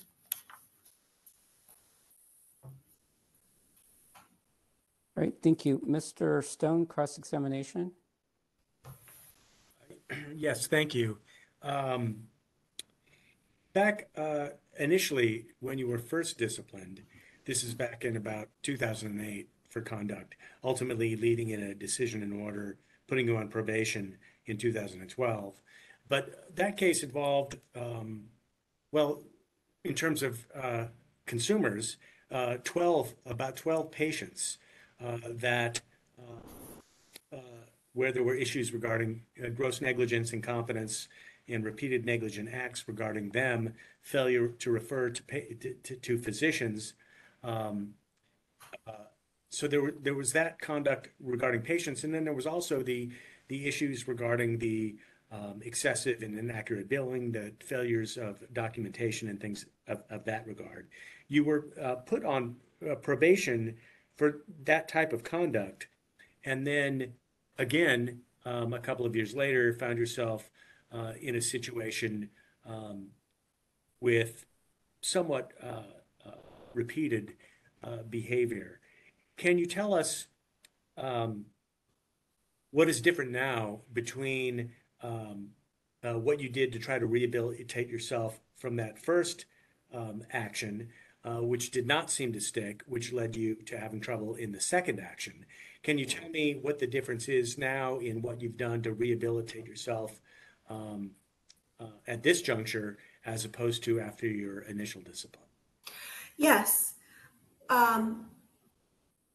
I focused initially, well, actually, my dad passed away. So I took the time afterwards to focus on my rehabilitation, which I didn't focus. I thought I had before, but I really didn't. Once I joined the chiropractic associations and dived into their information, I realized that I had not learned what I should have learned in the beginning for the rehabilitation. So I actually, when I came to my first meeting, I was not fully rehabilitated as I am now. I didn't have this knowledge behind me at that point. So joining these associations really definitely helped me to understand, going through all of these, all the literature that I've read. I hadn't read all this before. I hadn't done really the rehabilitation before as I've done for this time round. And that was because I really didn't have the time to focus as much as I was taking care of my father. So that's the difference. It generally is what you're saying, that between your first disciplinary action and your second disciplinary action, you were distracted by personal situations regarding your father? Yes. And then you fell into the same or similar sort of bad habits regarding treatment of patients and documentation? Okay. I really just recently, in the past few years, focused on my rehabilitation. And are you talking about when someone, let's see, are you talking about, which year are you talking about exactly? Well, I was generally talking about the time frame between your first disciplinary action, which began in around 2008 and concluded in about 2012 when you were placed on probation. Okay. And then you found yourself in disciplinary trouble again shortly after that, leading to your 2014 accusation and the case in 2014. Okay. Well, the first accusation with all those patients, I'm not sure if really how that came. I kind of assume how it came about. I don't think all those people actually complained about me by themselves, but I had a woman in my office who was the manager at that time that stole my ID, and this was her retaliation. She stole files from my office. She opened a clinic down the street from me, took my mailing list, and she stole my ID, bought a Mercedes, used my information for credit all over town. So when I reprimanded her, I know this is kind of a side to this, but this led up to that led up to this. So when I reprimanded her and I turned her in and she lost the Mercedes and all of that, she had also created these allegations with the 13, I believe, these 12 patients, and created the claim for the board because she had all this information, because I billed the Medicare. So she had my social, she did everything in my office. She had access to all these patient files. I don't believe I actually talked to a few of them and they said, no, I didn't want to do this. Shira was her name, had a petition and asked me to sign this. And I said, I didn't want to do it. So there's a few people that said that, but nevertheless, I'm still responsible for the records that were incomplete for those patients in the office. Some of the records were taken out of the office by her. So, and she actually opened a practice. She's not a doctor, down the street from me, and siphoned patients that way. But nevertheless, I took responsibility for that, for those patients' files. And so I understand that that was my responsibility, and I was disciplined for that. I really never started rehabilitating until, within the past few years. That was a while ago. So I was definitely not rehabilitated or ready to be in the place where I feel that I am now. Sorry for interrupting, but and what makes you in a better place now than you were? I'm rehabilitated. I'm more knowledgeable through all the literature that I've seen, all the videos I've seen, all the mentors that I've had, my other acquaintances that are chiropractors who are very successful, visiting them, talking with them, learning from them, the literature, the videos, all the CE units that I've done. Not only these, but all the regular ones, plus all of these. So I've covered areas that I never really have covered before for my rehabilitation.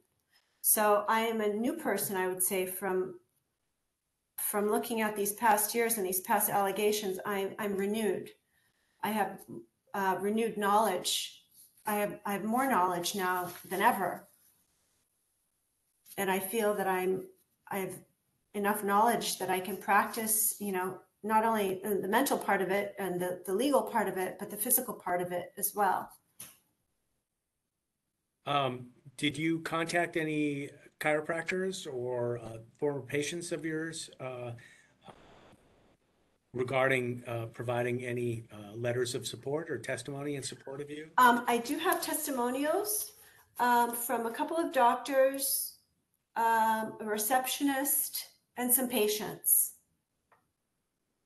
that I did submit. Okay. And that was from the last time I submitted it, from the last board meeting. From a prior petition? Yes. So you submitted letters of support at that petition, but not anything in support in regard to this petition? The only one that I have is from Mr. Nate Holden. The letter that he recommended, that he recommended to the board that he felt that I was ready to be heard for my testimony, and he knows I'm looking for the letter. You have the letter. Okay, well, if it's in the file, we do have it. Thank you. Yeah, so he's my biggest testimony behind me. And then in regard to costs of investigation and enforcement regarding prior actions, do you have an ability to pay those or in some type of payment plan if you were to be reinstated? Okay, so I paid 21,000, something like that. I paid the additional money, and then they said, there's another 20-something thousand left, right? Another 20-something thousand. I'm prepared to make payments. Of course, I want to pay all of my debts. I don't want to go owing the board money. I did request to what do you call it? Retract that, or what do you call it? I don't know. Retract that last 20,000 only because I'm not really working. Reduce it. Reduce it. I'm not working. My property management just barely pays my bills, but I'm prepared to pay it. Yes, I will pay it in payments. And if you were if reinstated, needed. if you were reinstated, would you be willing to do that under probationary terms Yes. regarding monitoring of your practice? Yes. And then finally, after even after your license was revoked, after the two disciplinary actions, you received a citation in June of 2021 and were fined $5,000, which I believe you paid. Can you tell us what the circumstances of that issue were? Yes, that was very interesting. Okay, yes. I did have a business before called Pacifica Healthcare from 2011 to 2020, and it was a billing company. And I hired a biller to do my billing at the time, but I had no billing done for me because I wasn't working, but I still had the Pacifica Healthcare. And then I actually, prior to my rehabilitation, I did meet an attorney to give me some insight to this. And he took a look at my business, and he mentioned to me that it just didn't seem right. It was kind of in a gray area, even though I had this billing company. There was someone in my office. I had the 3 offices, okay? So I had rented them out. So there was someone there who was doing billing, and I wasn't there. I really didn't supervise him. He paid the rent, and he did his billing for other, medical doctors or whoever he did it for, and other people. I really didn't know what he was doing because I wasn't there, but it was assumed, well, technically, whatever actions that he did in the office, I was responsible for, even though I have no idea what he was doing. I was away from the office, but he did. I don't even know what he did. He did billing for doctors. I don't know who the doctors were. I don't know what he did, but there was a case in the office where a female and a female wife and wife or something like that had a treatment, and they had accused, it started something like this, that they were accusing a therapist or a doctor in the office of negligence or sexual misconduct or inappropriate touching is what it was. And they actually sued me. They sued Pacifica Healthcare because whatever billing they had was from Pacifica Healthcare. I didn't know the patients, but they created this lawsuit. They also created a situation to the Board of Chiropractic for that I was told a chiropractor who initially saw them, or one of these women. So it became a case with the board. And from my knowledge, the billing was needed to be, I guess for these patients, the board had requested billing for them, which was under my Pacifica Healthcare. I never saw these people, but apparently, from what I heard, the doctor who treated them initially has an issue with the board because of their case. And from what I heard, really nothing happened nothing really happened. They were just out to get money. And I think they did get money because I did have liability insurance for the office. And actually, they were paid for this claim that they made.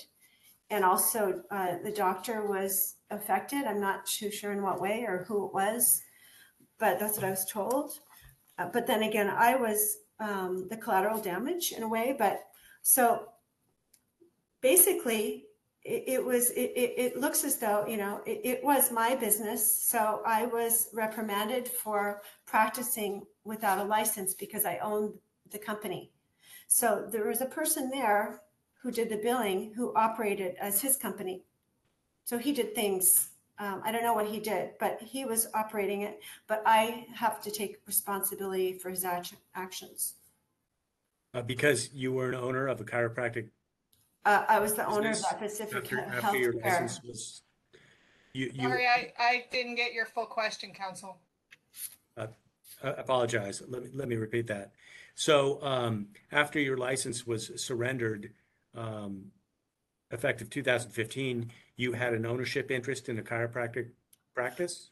Prior to that, I had, it wasn't for me, it was a billing company for chiropractic billing for myself. And I had the biller there doing it, but I stopped practicing. So he wasn't doing my billing, but he maintained billing for other doctors, various doctors, chiropractic and medical.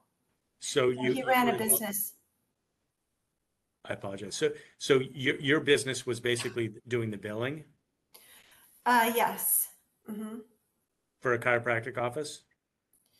It was, even though I wasn't there, he was doing the billing. So I take responsibility for the actions of what was going on. Anyhow, so my attorney looked at my business, and he advised me to that I needed to, close that business right away, and I did, because he said it was in a gray area. It was technically, even though I wasn't physically there, but it was still in my name, and someone else, everything was operating, but my name was on the business. So it didn't look right. So he advised me to close the business, and I did. I don't have anything further. Thank you. You're welcome. All right, Ms. Bradshaw, anything else you'd like to say on your behalf? I do. Are you interested in how I made practice or no? If you think it's relevant and you haven't talked about it yet, then if you think that shows part of your rehabilitation. Yeah, I think so. Well, the way, from my knowledge and everything I've gained now, I would practice a completely different way than I have in the past. That would definitely be by following the rules and regulations that govern chiropractic. It would be definitely following my chiropractic compliance checklist. It would definitely be to follow evidence-based guidelines and practice as a subluxation-based chiropractor. Educating, empowering patients, promoting chiropractic to the public at events is what I did before, at races, at the beach, and things like that. Using resources from the ACA or the billing or online researches if I have any questions, as well as practicing with other doctors who are better at other treatments or adjusting than I am, and to mentor. I've examined all of my violations, and I've found the solutions for all of the mistakes that I've made. I will operate my business according to a plan to be successful, and I look forward to do this. And I am confident that I can have a successful legal practice, and definitely be of no harm to the public, but be in the best interest of the public, to take care of them in the best way possible, as I always have. And that's all I have to say. All right, thank you. Mr. Stone, anything further on recross? No, thank you, Your Honor.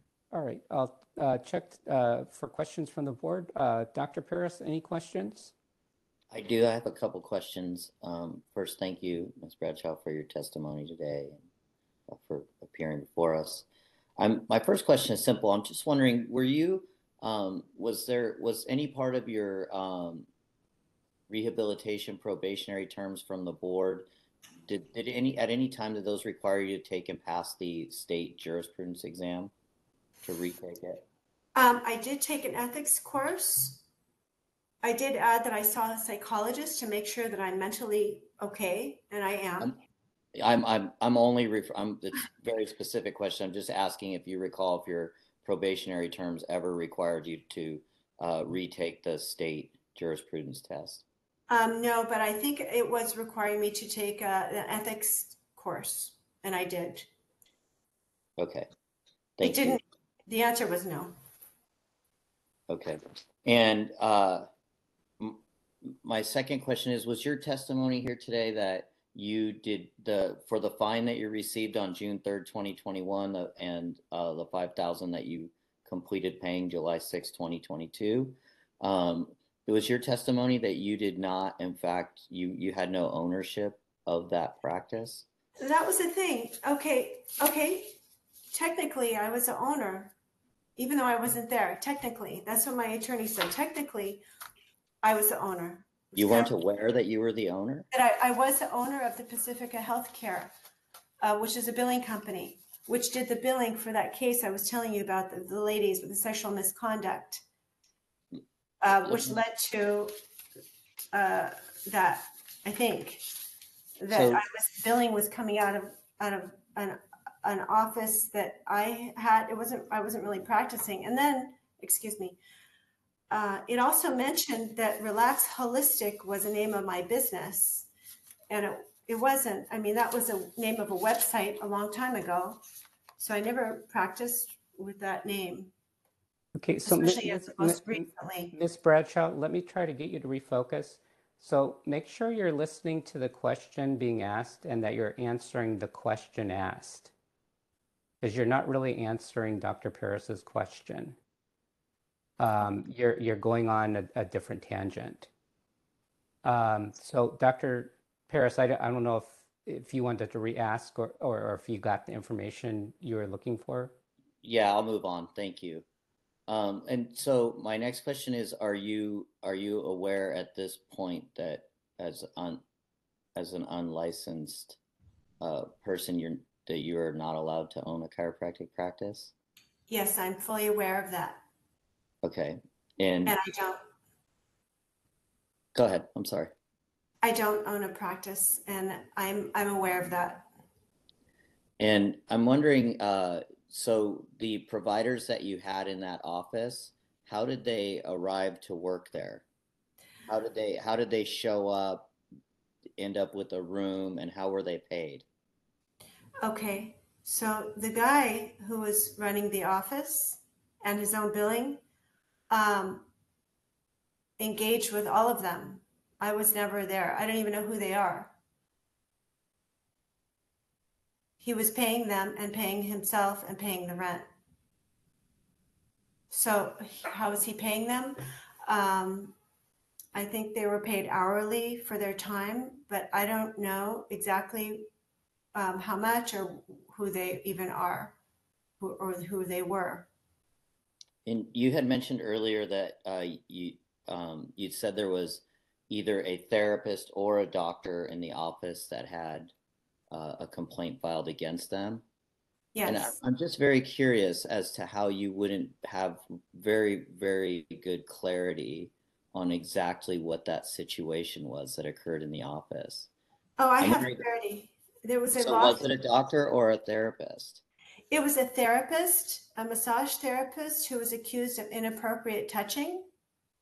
And the accuser also accused the chiropractor of something, I don't know what, and reported that chiropractor to the board.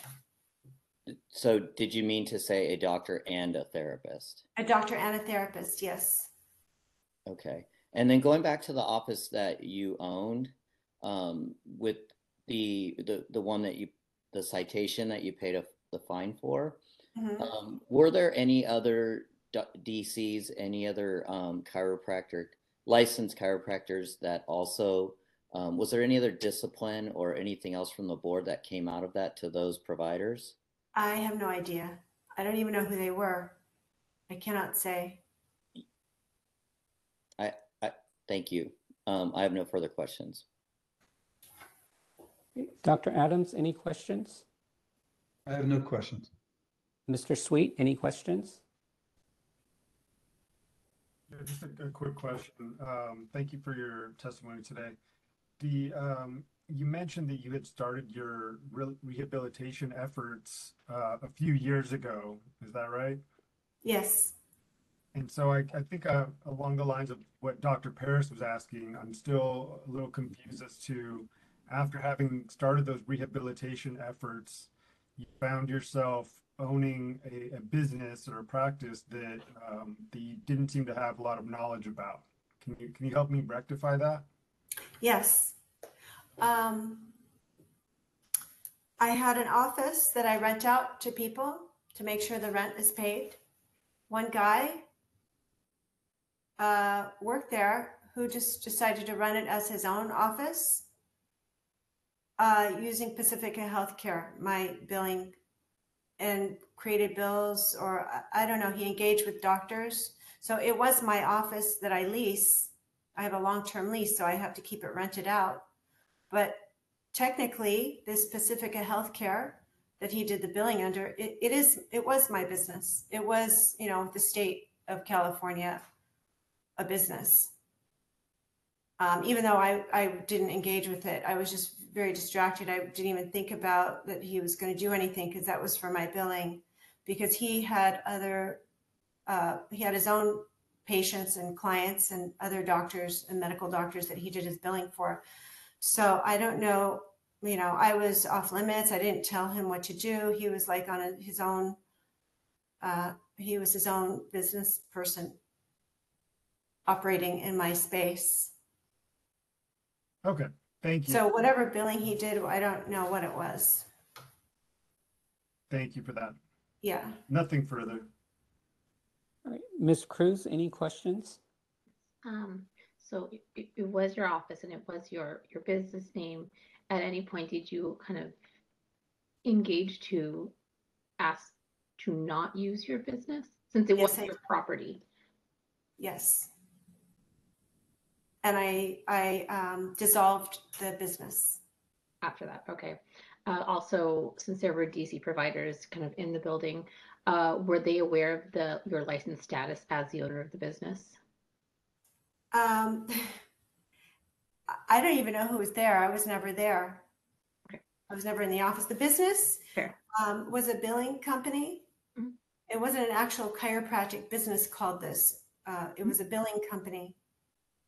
Mm-hmm. So the biller did whatever he did to meet doctors, do their billing. I don't really know what he did, or didn't have access to what really he was doing. Okay, thank you. And then if your license is reinstated, would you plan to have it be your own practice or join a separate practice kind of outside the... I guess what I'm getting at is that you've clearly done a lot of research and taken courses of how best to run a chiropractic business. And so I'm interested to know kind of, would you plan to own your own practice, join a separate practice? Essentially, what support would you have in place to help with the areas you've been attempting to work on? Yes. Yeah, I would like to work with other doctors. Mostly because I don't know everything and I've been out for a while. So I'm sure I can't do everything. I would like to know that I'm working with other people who could pick up where I leave off, or if I could refer people to, or there might be techniques or strength involved or techniques or different situations that it would be good to have other doctors to bounce information off of or refer them, or just to work with another group of doctors is what I would like to be doing. Great, thank you. No more questions. Dr. Daniels, any questions? Yeah, just really quickly. Hi, Ms. Bradshaw. So how long did you own, was it called Pacifica Health Center? Yeah, it was called Pacifica Healthcare from 2011 to 2020. So during that time, you never went into it. Did you just receive the rent from it? Am I understanding that correctly? No, it's a misunderstanding. The office, it was just a rented space to shared space with many doctors. The biller who was there who was doing my billing under Pacifica Healthcare when I was practicing, remained in the office, and he took it over. So he paid the rent, and he worked his business. And so it wasn't really a business where people came into called Pacifica Healthcare. It wasn't like that. It was more No, like I a business that an ownership of a corporation that I own, not a DBA or anything like that. Yeah, I understand. I'm just in the years that the other chiropractor was there doing the billing, you never stopped by. You just received the rent check. Is that correct? No, he paid the rent directly. And I stopped by occasionally to make sure everything was okay in the space, that it's clean and functioning and everything was still there. So, occasionally I would stop by, but I wasn't working there for quite some time. So you said if your license was reinstated, you might like to work with other chiropractors. Do you have a place to go in mind, or do you have a plan? I do have a plan. Well, yeah, I do have a plan. Yeah, I would take the space that I have that's rented to other people and other types of practitioners and take a room there part-time and build up a practice again. And Okay, thank you. Yeah, you're welcome. No other questions. All right, I think that's all the board members, but I'll check to see if any members have subsequently thought of any questions. Any further questions from the board? Yeah, I do. I have one more. Sure. So if I'm understanding this arrangement correctly, you own the building. No. No. Okay. So you had the billing company, and the biller worked under your billing company, Yes. Pacifica Healthcare. Yes. Okay. And so when was that biller doing the billing for the chiropractors that were renting space in that office, which you had a lease, correct? That was Yes. long-term lease. I'm sorry. Yeah. I believe he was. So I don't Pacific, know. Mhm. but Pacific Healthcare was your business, correct? It was a billing company. Yeah, it was not a DBA with a name on the building or Is advertised. that your business? Yes. Okay. And the billing was going out under Pacific Healthcare. Yes. And your testimony is that this person who used to do your billing moved in there and kind of usurped that business from you or took it over unbeknownst to you. Yes. And he was in fact doing the billing for the other chiropractors in that office. He may have been in addition to his own clients. So I don't know what capacity. I was off limits to his computer. You do not know if any of the billing out of that office was coming under Pacific Healthcare. Is that your testimony? It was coming for a certain time. I don't know until what time. Okay. And my last question is, were you aware that there was discipline against one of the licensees there on billing charges? I was told there was someone, but I don't know who that was. Because you mentioned other complaints, but you didn't mention that in your testimony. Yes, I did mention that there was someone, with that case that I was telling you about, these two lesbian ladies that made an accusation against the massage therapist, I believe to get money, made a case and reported their initial the chiropractor who they saw in the office to the board. Okay. And I think it was all orchestrated so they can make money fraudulently from insurance. But you were aware that included billing charges, that there was enforcement against the licensee out of that office? I don't know the details, but okay. something to do with that, yeah. Thank you. You're welcome. All right, any further questions from the board? This is Jeff Stone. I just have a quick follow-up. Dr. Paris, I believe that you had a question earlier of petitioner. I think it related to whether she had taken or was ordered to take the NBCE ethics course. Is that correct? No, he asked about one of the tests. Yes, I about was, jurisprudence. yeah, I was asking about the state jurisprudence test. Okay, I just wanted to clarify on that. Thank you. And the reason I asked that, just for clarification, was I was trying to get an idea of, whether or not you had refreshed yourself with the rules and regulations of practicing in California. And I or did. had I thought I that. mentioned that. I thought I did No, mention I that. meant formally, as in the board making that a probationary term to you. That's what I was asking. Yeah. All right. So, And the probationary term. okay, with which you- Mr. Stone, you're out of order.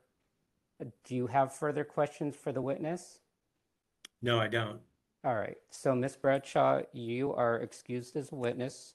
Okay. Do you rest your case, Ms. Bradshaw? I think I've just divulged everything that I know that I can. Okay, so we're done taking testimony. Do you have any further evidence do you have any other documents or witnesses you want to call? No, not at All this right. time. So, Mr. Stone, your closing argument? We'll waive that, Your Honor. Thank you. All right, Ms. Bradshaw, your closing argument? My closing argument? Yes. I hope that the Board of Chiropractic has confidence in me that I'm able to practice by the law and take care of patients' health, safety, and welfare, and make no more mistakes or repeat any of the mistakes that I've made. I've learned tremendously from my mistakes, and I would like to practice again, as this is something that I really miss, and it's been a life disruptor for me on many ends. I do not wish to be a handyman property manager for the rest of my life. And chiropractic is really the only other thing that I do that I would like to continue to do. So I pray and wish that everything goes well. And I thank you for your time as well. All right, thank you. So that concludes the hearing. The record's closed, the matter submitted, and we are off the record. So Ms. Bradshaw, as you may have heard me say to the other petitioners and their counsel, the board will meet in closed session to discuss all the petition matters we heard today, and then a decision will be issued at a later date. And then once it is, you'll receive a copy in the mail. And then probably sometime tomorrow, you should receive a copy of the court reporter billing detail from my office. So that's for your records in case you want to order a copy of the transcript. Okay? Okay. Do you have any questions? No. Okay. I don't. Thank you very much. We appreciate your time. Thank you. And Madam Court Reporter, if I could get a page estimate when you're ready. I have 63 pages. Okay. And is there anything you need from me or the board? No, I don't believe so. Did you get my CSR number? I did get it. Thank you very Okay. much. All right. Thank you so much. All right. Dr. Paris, I will turn the matter back to you. Thank you. Well, why don't we take a quick 5-minute break for the board members' bathroom break, and then I want to inform the public that we'll be going into a closed session at this time, and the meeting will go into recess immediately following closed session. Thank you to the members of the public for attending today's meeting, and the meeting will reconvene tomorrow, 9 a.m., Thursday, October 27, 2022. And at this time, I'd ask the moderator to start to prepare the meeting for a closed session. Dr. Paris, can I respectfully request that we do like a 2-minute bathroom break and get right on to things? Sure. Yeah. Is that fair for everybody? 2 minutes?